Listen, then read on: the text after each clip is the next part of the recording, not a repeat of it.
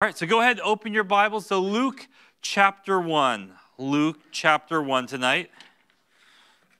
Since it's almost Christmas, we're going to take a look at that stuff because it's fun and I can. So finish this saying for me. If you can't say anything nice, don't say anything at all. That's right. Well, good night, everyone. I'm just kidding. Well, I'm glad you liked it because I got 2 jokes tonight. That was the one of them. Can you imagine, though, someone not saying anything for 400 years? Because God gave Israel the silent treatment. For 400 years, God didn't tell them anything. And if they had that saying back then, I was like, maybe God doesn't have anything nice to say about us.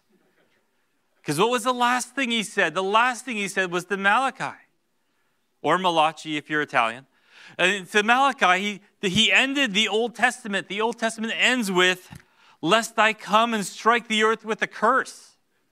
Like that's the last word they got from God for 400 years. Lest I come and strike the earth with a curse. They might think, oh man, I'm in trouble. And yes, they're in trouble.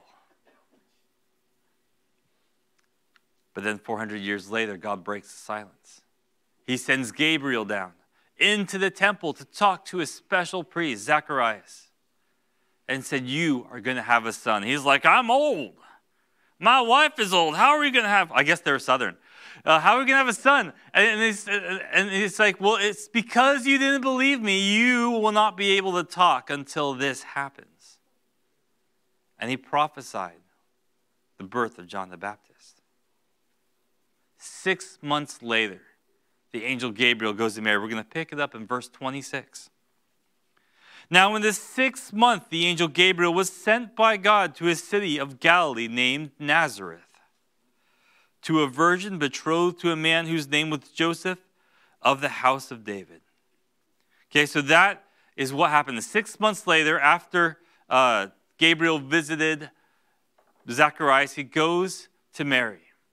And Mary's a virgin. That means, she's unmarried, but she's betrothed to a man. And those days, that betrothal was more than our modern engagements, right? Because right now, our modern engagements is the guy, usually, gets down on one knee and says, will you marry me? And she says yes. And then they are engaged for an indeterminate amount of time until they actually do the wedding. And if you ask me, I think engagements should be just long enough to plan the wedding. I don't see a reason to drag them out. If you're like, well, I don't know if I want to marry this person, then don't ask if she wants to marry you until you're ready. But when you ask someone to marry you, it's like, okay, the clock's ticking. Because you know what? When I proposed to my wife and she said, well, first she said, ah! And it's like, well, that's not a yes. Then she said yes. It was a happy scream, but I needed the yes. So we got engaged, and then everyone started asking us that night, right away, when are you going to get married? It's like, we don't know. We just got this part done tonight. But everyone said, when are you going to get married? When are you going to get married? And then when you get married, what do they ask you? When are you having kids? That's right. When are you going to start having kids? It's like, can you give us a second? But that's what the expectation is. You get married, you get engaged, you get married, have kids. And it is the right order, by the way. Don't do it in a different order. But in that day, you were betrothed sometimes for like your whole life until you get married. Sometimes when you were born and your parents were like, it's a girl. What are we going to do with this girl? Let's marry her off. And they go find some family who had a boy and they say, your son marries my daughter in however many years when she's old enough. And they're like, okay, they shake hands on you. You didn't really get much of a say because that's just the way it worked back then. Was it wrong? It's not wrong. It's just different. And so she was betrothed to a man whose name was Joseph from the house of David. David, as you know, was the mightiest king in Israel. I bet if you go to Israel today and ask any Jew who's there, who was the best king that Israel ever had, they'd say David. I mean, there's not a whole lot of choices here. I mean, you got Saul, who was kind of like prideful, and and he had a huge head. Okay, the Bible doesn't say he had a huge head, but he said he was taller than every other man from the shoulders up, right? So either he had a long neck or a huge head. I'm going with huge head. And so you had Saul, who kind of did things his own way, got himself in trouble, and then spent 10 years of his life chasing David around the country. You got David, whom God loved, and said, this is a man after my own heart. David, who killed Goliath with a stone, and then cut off his head with Goliath's own sword. We kind of leave that part out of the children's story, right? We're like, oh yeah, he threw a stone at Goliath. Goliath fell down. David won. Yeah. It's like David kind of went up to him, took his sword, and cut his head off. You know, can you imagine this kid lifting this huge head? Look what I got. You know, it's just like, we leave that one out of the coloring books. So you got David, and then David starts killing Philistines. Right? He's killing everybody. Like, they sing songs about how Saul killed thousands of Philistines, but David killed tens of thousands of Philistines. When David wanted to marry Saul's daughter, because that was the prize for, can you imagine being Michal, Saul's daughter? You have to marry whichever soldier defeats Goliath? It's just like, thanks, Dad, I'm just a prize now. But that's what it is. Whoever wants to marry my daughter is the one who defeats Goliath. And David does it, and David says, I'm here for my prize. And he's like, well, first you got to, bring me 100 foreskins. Like, what kind of weird collection is that? What kind of weird request is that? Saul said that because he didn't think David could get it. He thought David will, go and be killed getting these foreskins, because he's not going to go up hey, can I have your foreskin? You know, it's just, he's got to kill the guy first. And then David says, you want 100? I'll get you 200. I'm just trying not to imagine the bag that he carries in. And it's like, who's going to count that? You know, Saul's not going to count it. He's going to get somebody you count it. It's like, I don't want to count it. Okay, and so David is this big hero. He leads the army of Israel to victory time and time again. And when he's not leading the army to victory, he's playing his harp. He's making sweet music to the Lord. How wonderful is that? And he's getting himself in trouble with Bathsheba, but we'll just gloss over that right now. David was the best king that Israel ever had. He wasn't the richest. His son Solomon was the richest. His son Solomon was the wisest, although we say he's the wisest, but then what does he do? He does everything God says not to do. He says in Deuteronomy, don't collect wives, don't collect gold, don't collect horses. Solomon says, I'm going to collect wives, gold, and horses. He had 700 wives and 300 concubines. And if you don't know, a concubine is kind of like a wife, but without the status. He had 1,000 women. It's hard enough to make one woman happy. Can you imagine trying to make 1,000 happy? I don't think he cared because, it's just he's the king. They have to make him happy, I guess. But just that's a lot of women. That's definitely collecting women. Gold was being shipped in from all over the place. They even sent him animals for his zoo. He had a personal zoo with monkeys and lions and tigers and bears, oh my, right? He had that stuff. He had everything. He had to build cities because he didn't have enough space for all of the war horses he got from Egypt.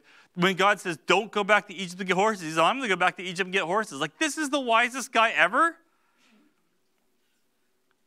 When we read the history of Israel, one way that we know it's true is that Israel is in such a bad light. They make so many mistakes, and it's all recorded in the scripture. The people of Israel, if they were faking it, they wouldn't write all their mistakes in. They write all their victories. They would look like saints, like they never did anything wrong. I think you read more sins about David than you do about anybody else, yet he's the greatest king. You know why he's the greatest king? Because he always repented after his sin. He always went back to the Lord. And that comforts me. Because if I make a mistake, and every once in a while, I know that God will accept me if I repent. Because look what David did. He stole someone's wife and then killed him. Okay, we didn't gloss over it. But then he came back to the Lord. And his life was horrible after. He was not a good dad. His sons were fighting, killing each other. not a good guy. But he came back to the Lord. Whatever David did, he came back to the Lord. And I'm so thankful for that. But because David was king, and because the Lord made him a promise, he said, you will always have a son on the throne. And so he had Solomon. Solomon got to sit on the throne. That's great. Solomon's son Rehoboam was the next king of Israel. Rehoboam was a mess. He lost 10 out of the 12 tribes. They became the northern king of Israel, and Rehoboam had the southern tribe.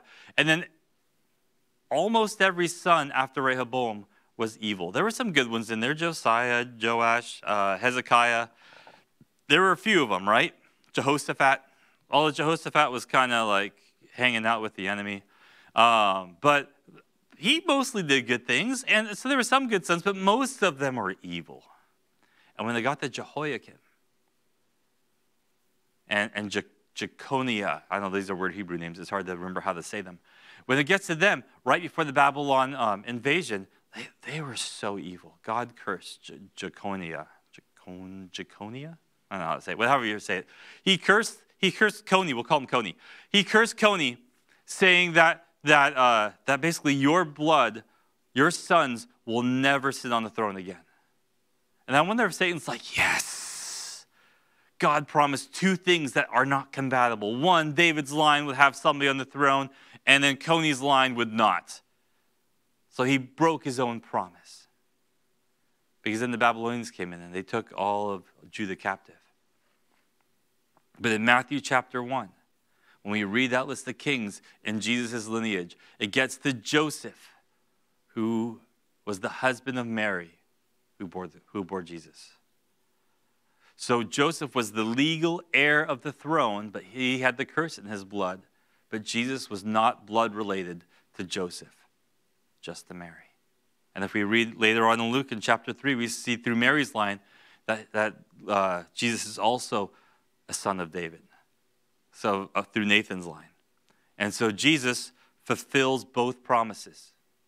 He gets to sit on the throne as the son of David, and the curse does not factor him in because he's not blood related. I kind of got away from it, from where I was going. Joseph, the house of David. I was just talking about David. Okay, let's keep going. The virgin's name was Mary. And having come in, the angel said to her, rejoice, highly favored one. The Lord is with you. Blessed are you among women. Can you imagine being in your house and an angel shows up? Right? And this is actually the first time I read that the angel comes in and says, rejoice. What do angels usually say when they come to talk to somebody, right? They say, don't be afraid. Don't be afraid. Be not afraid. Stop screaming, right? Because angels are scary looking. They have 6 wings and eyes all over their bodies and stuff, and they show up, and everyone's always afraid. If they look like naked babies with harps, they'd have to come and say, stop laughing. I have an important message from the Lord. But here, rejoice. That's good news. But it'd still be kind of scary. Mary's sitting there, I don't know what she's doing, watching TV or something, and the angel shows up. And she's just waiting. And an angel shows up and says, rejoice, highly favored when the Lord is with you. How would you like that to be said to you? How would you like an angel come say, rejoice, highly favored when the Lord is with you? How cool is that?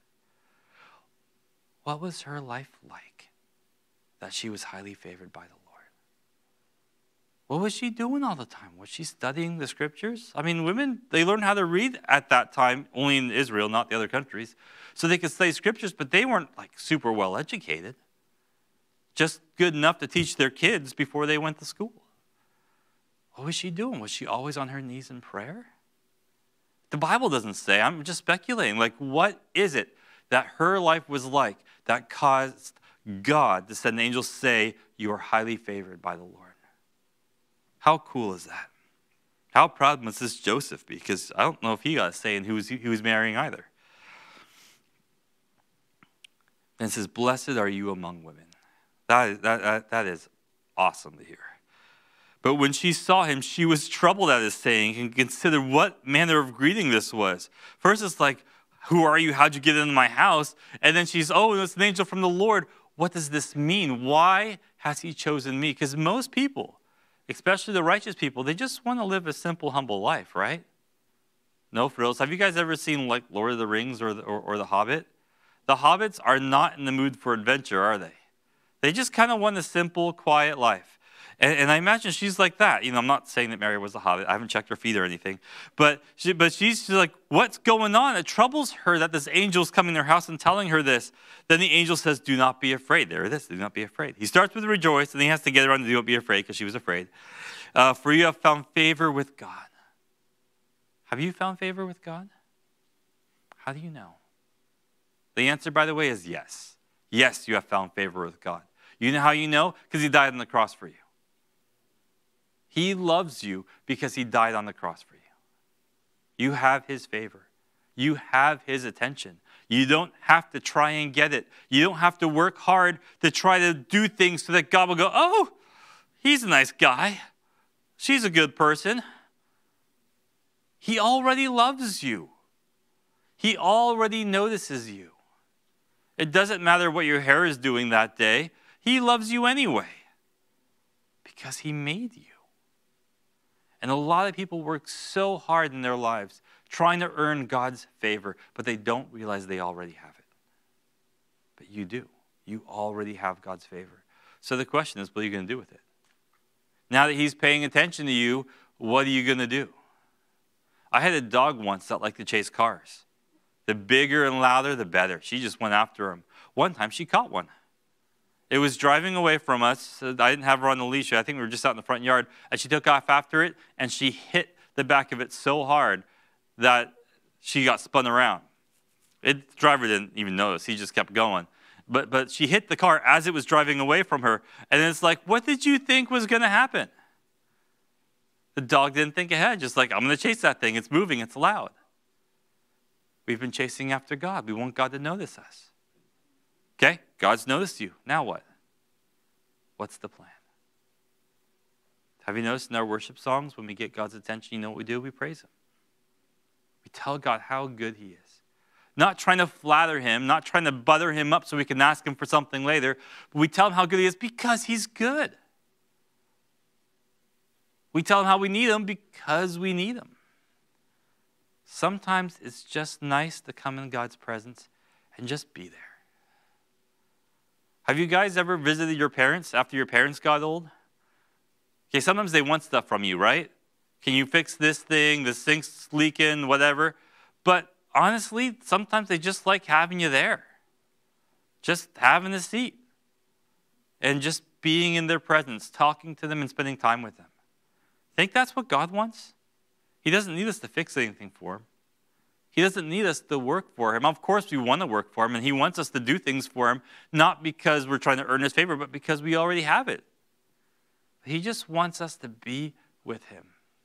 Do you spend time with the Lord like that, where you're just with him? You ever wonder, how do I spend time with the Lord? What do I do to spend time with the Lord? Read his word. Just read it. You don't have to study. I mean, studying is good, and I say you should study the word, but sometimes just get it out and just read it. Don't try to get anything from it. Just read it. And let the Lord do his thing. The Lord will speak to your heart, but you're not there for you. You're there for him. You're worshiping him by studying his word, by reading his word and just being in his presence. And as he speaks to your heart, cherish what he says to you. And the more you read his word, the more you're going to hear him. And sometimes it's just you're going to feel his love. He loves you. And he enjoys the time being spent with you.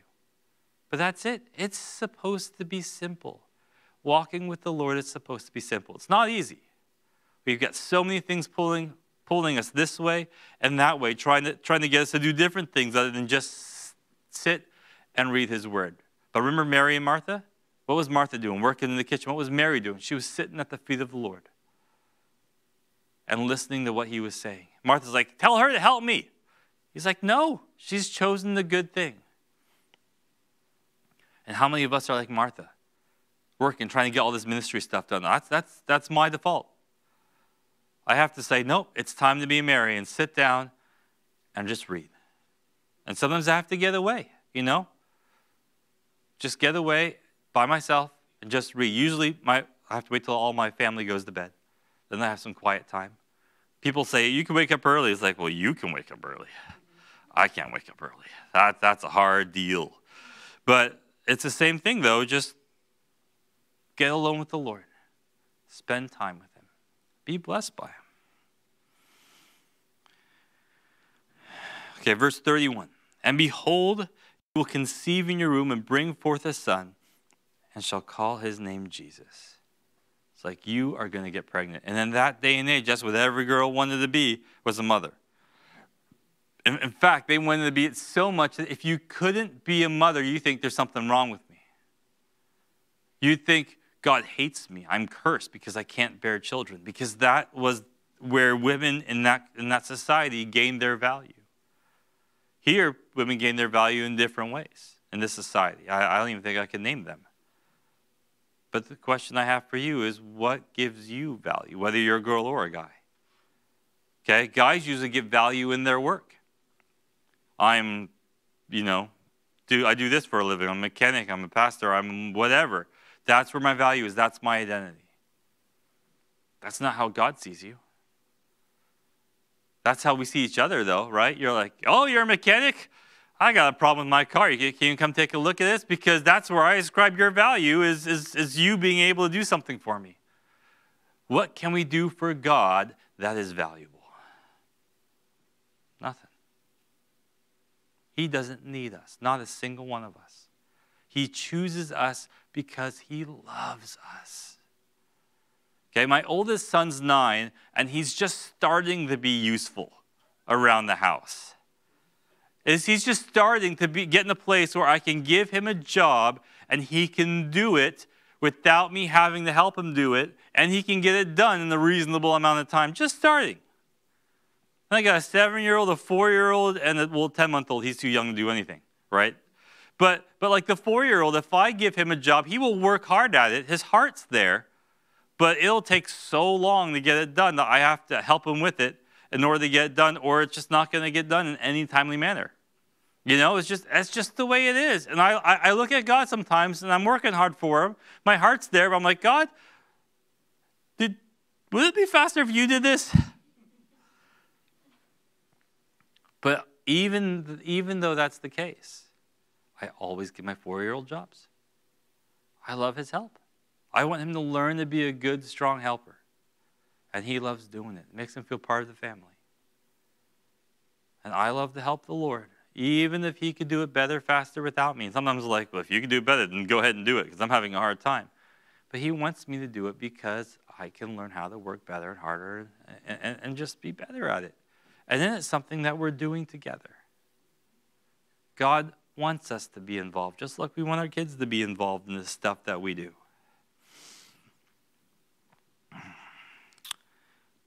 So women found their value in being a mother. And hopefully you will find your value in belonging to Jesus. Verse 32, he will be great, and he will be called the Son of the Highest, and the Lord God will give him the throne of his father David. There's that promise. He's going to have the throne. And he will reign over the house of Jacob forever. And of his kingdom there will be no end. And it's not just like hyperbole. He means it. He will rule forever, and his rule will never end. I mean, what good news is that? She is going to give birth to the king. How cool is that? And of course, that's why she's honored. That's why she's favored. She is the vessel that God is going to use to bring his son into the world. How amazing. How scared would you be if that was you right now? Like, not only do you have all the normal stuff, am I going to be a good mom? Am I going to be a good mom to the Son of God?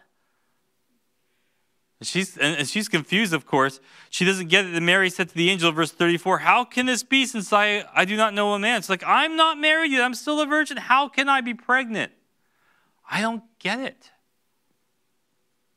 Other people ask, how can this be? And they get reprimanded, not Mary. Because she believes it. She just doesn't get it. And if God tells you to do something and you don't get it, it's okay to ask, how is this going to happen? I don't get it. But your heart's got to be, okay, I believe you first. I just like to know. I'm curious. He'll answer all the questions then. Or sometimes he'll just say, trust me, and then you'll have to figure that you'll have to trust him, and then he'll explain later. Then the angel said to her, the Holy Spirit will come upon you, and the power of his highest will overshadow you.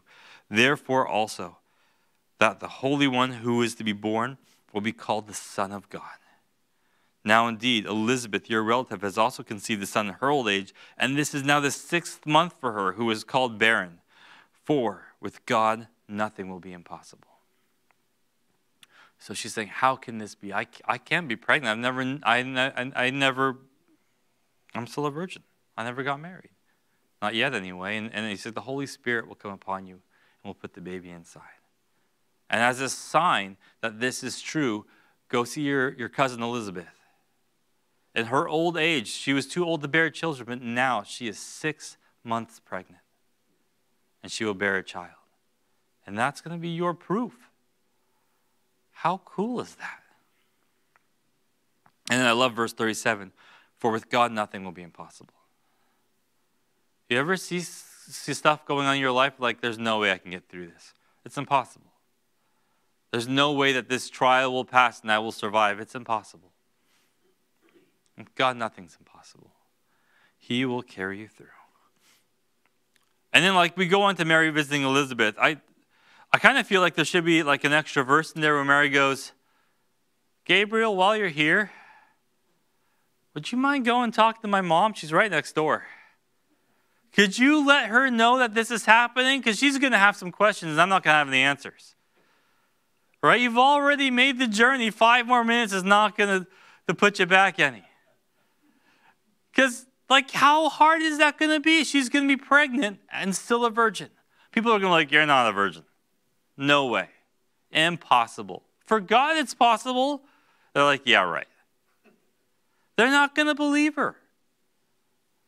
For however long it's going to be, probably in her whole life, people are going to think, you did something wrong. You messed around. Maybe it was with Joseph. Maybe it was with somebody else. But you messed around. And you got pregnant. And so that kid shouldn't be here. But he should, of course, obviously. Sometimes we're going to go through life where we know we are doing the right thing. But everybody else is going to look down on us and says, no, that's not right. You're like, but I know this is right. This is what the Bible says to do. And the world's going to go, no, you have to be more inclusive. You have to bow down to their wishes because of whatever they are. You have to do things that way. And you're like, no, this is the right way. This is what the Bible says. And the world is going to say it's wrong. And we just need to stick to what the Bible says. Just stick to it. We're not out there picking fights. We're not out there trying to bring other people down. What does God say to do? He says to love people. Well, they're the enemy. Well, God says love the enemy. But we don't have to compromise and do whatever they say to do. You know you're on the right track, so keep walking on that track no matter what the world says. The world's going to oppose you. You know why? Because the world opposed Jesus. The world hated him. The world killed him. They're going to want to do the same thing to you. Unless you bow down and do whatever they say. But God says don't do that. And whose job is it to protect you? Yours or his? It's his job. So let him do the hard stuff. And you just do the simple thing of following his word. So she goes to visit her cousin. Now Mary arose in the days and went to the hill country with haste to a city of Judah, and entered the house of Zacharias and greeted Elizabeth. And it happened when Elizabeth heard the greeting of Mary that the babe, that's John the Baptist inside of Elizabeth, leaped in her womb, and Elizabeth was filled with the Holy Spirit. And she spoke out with a loud voice and said, "Blessed are you among women." And she's like, that's what the angel said. "And blessed is the fruit of your womb. But why is this granted to me, that the mother of my Lord should come to me? For indeed, as soon as the voice of your greeting sounded in my ears, the babe leaped in my womb for joy. Blessed is she who believed, for there will be a fulfillment of those things which were told her from the Lord." Elizabeth praises Mary because she's blessed and she believed the angel. And John the Baptist verified it. It's like, yes, this is the Lord. Which doesn't make you wonder, like later on, after John the Baptist was born and Jesus was born, and 30 years later when John the Baptist was thrown in jail, he sends his disciples to Jesus, says, hey, are you the one that's coming, or is there another? I mean, here he said, behold the Lamb of God, this is the guy. And now he's like, are you the guy? What's going on here? And the reason is because John the Baptist thought, like every other Jew thought, that the Messiah was going to come and throw off the Romans and lead a political and military campaign to make the Jews prominent people on the earth and everybody else less than them, that they would all come to Jerusalem to worship God, just like the Old Testament says in the minor prophets and in the major prophets. It talks about the millennial reign, but it doesn't say millennial reign. And so they think that's what the Messiah is coming to do. And the answer is yes, he's coming to do that, just not this time. He's doing that next time. This time he's coming to die for your sins. But they didn't understand that. And you know why they didn't understand that? Because it hadn't happened yet. While it was happening, nobody understood it. When Jesus was hanging on the cross, everybody else in the world thought that he lost. Even the devil thinks that he lost. Some people say, oh, the devil was trying to get Jesus down off the cross. I think the devil was putting Jesus on the cross. Otherwise, he wouldn't have entered Judas to betray Jesus to put him up there in the first place. The devil's like, yes, I'm killing the Son of God.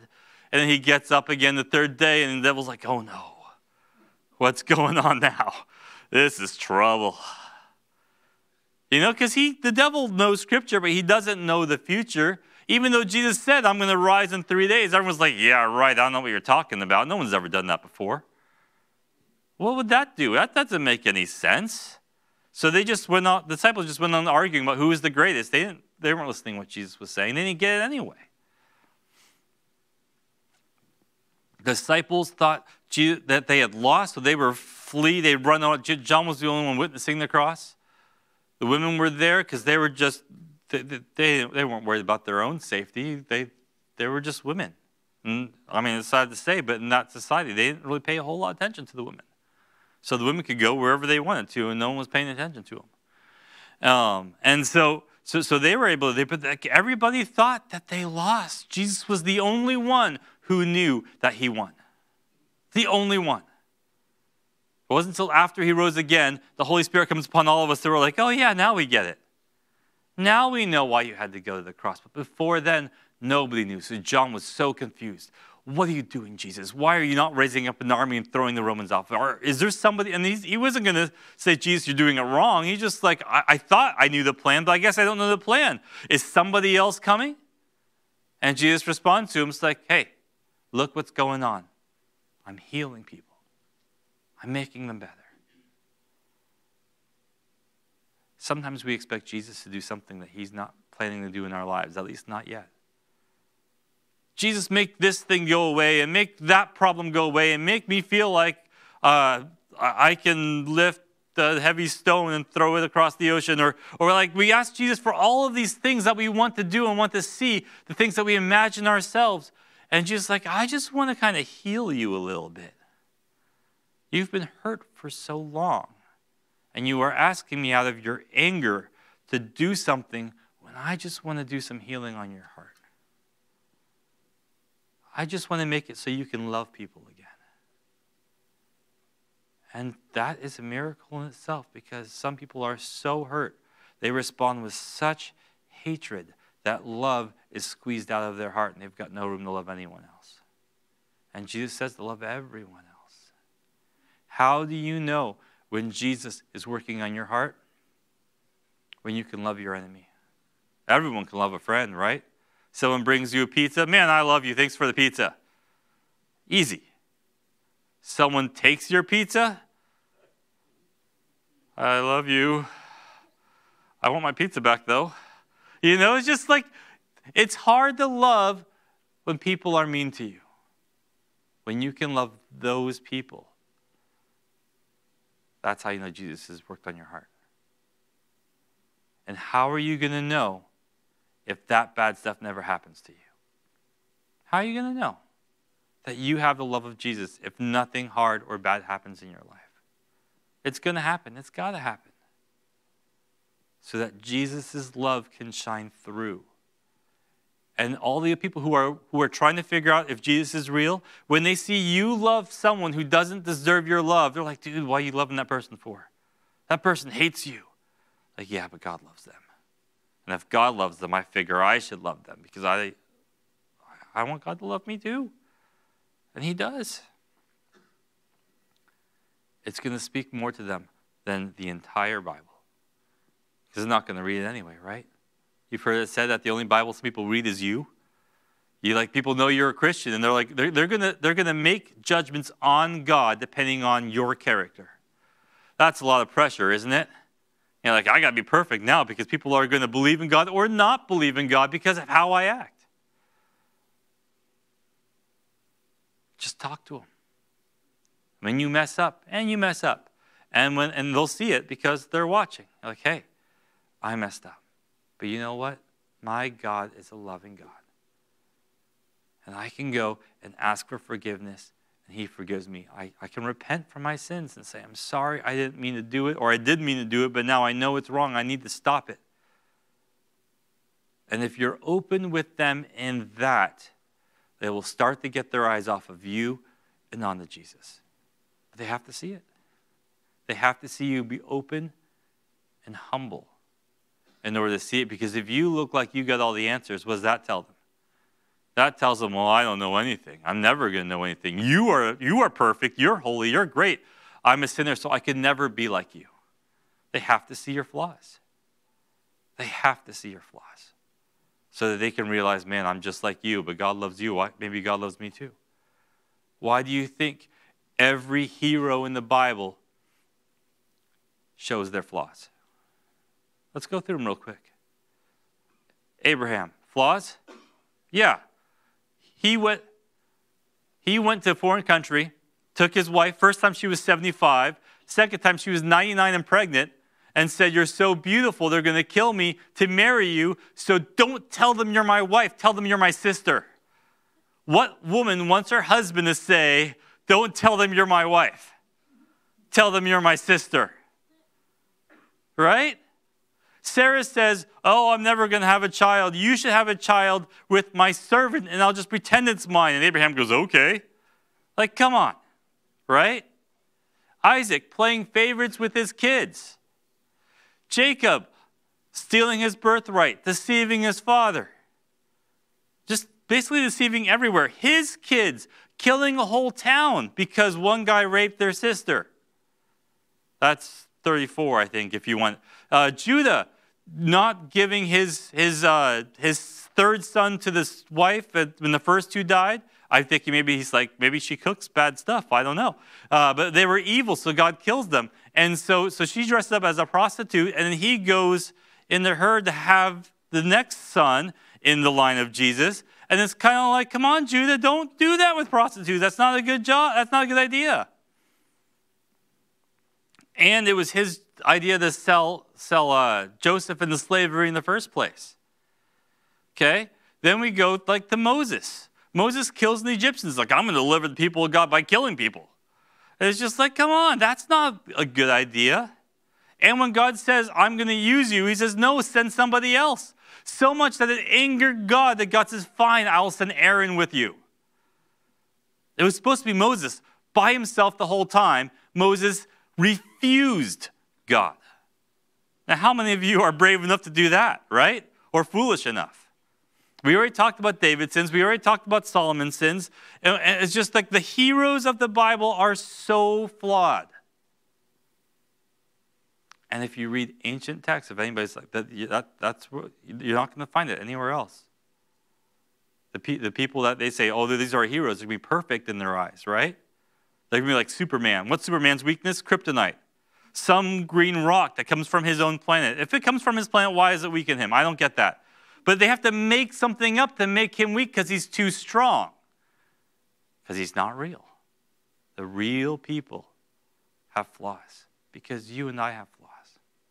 And we look at these people and like, God still loved them. They did horrible things. God still loved them. Maybe God will still love me. And if people don't see that in your life, they're not going to want to come to God. Be honest. Be real. Show them your hurt and your pain and your scars, because then you can follow it with, but God forgave me. And lead these people to Christ. After Mary spent time with Elizabeth, she's saying, this is verse 46, and Mary said, my soul magnifies the Lord, and my spirit has rejoiced in God my Savior, for he has regarded the lowly state of his maidservant, and behold, henceforth all generations will call me blessed. For he who is mighty has done great things for me, and holy is his name. And his mercy is on those who fear him from generation to generation. He has shown strength with his arm. He has scattered the proud in the imagination of their hearts. He has put down the mighty from their thrones and exalted the lowly. He has filled the hungry with good things, and the rich he has sent away empty. He has helped his servant Israel in remembrance of his mercy, as he spoke to our fathers, to Abraham and to his seed forever. And Mary remained with her about 3 months and returned to her house. And we won't get to it, but Pastor Sam will get to the Christmas story in about a week or so. But after reading that song that she wrote for God, they're like, okay, I kind of see why God chose her. She was humble. She understood who God was, that he loved to pick up the lowly, that he loved the people who were down and out, that he loved the people who thought that they themselves were worthless. Because in God's eyes, they are worth a whole lot. And now, we have the whole world in front of us of people who think they're worthless. Maybe that was you. Maybe you think you've been worthless. What's God going to do with me? What am I going to do with me? I can't even take care of myself. Can't do anything. You guys like job hunting? I hate job hunting. Right? You got to convince everybody else that you're worth a lot of money so you can get a good job that pays a lot of money. But you're like, I don't believe this stuff. I don't think I'm worth this much money, but I want to say I am, so I get it. So many people out there think they're worthless. And now with social media, it's even worse, because they see how well everybody else is doing, but everybody else is just pretending. I'm doing great. Look at this picture of this food I'm getting, or how good I look today, or whatever. And it's all doctored and photoshopped because they want to look good. You know why they want to look good? Because they don't feel good. They don't feel good about themselves. They don't feel good about what they've been doing. They don't feel good about their relationship with God because maybe they don't have one.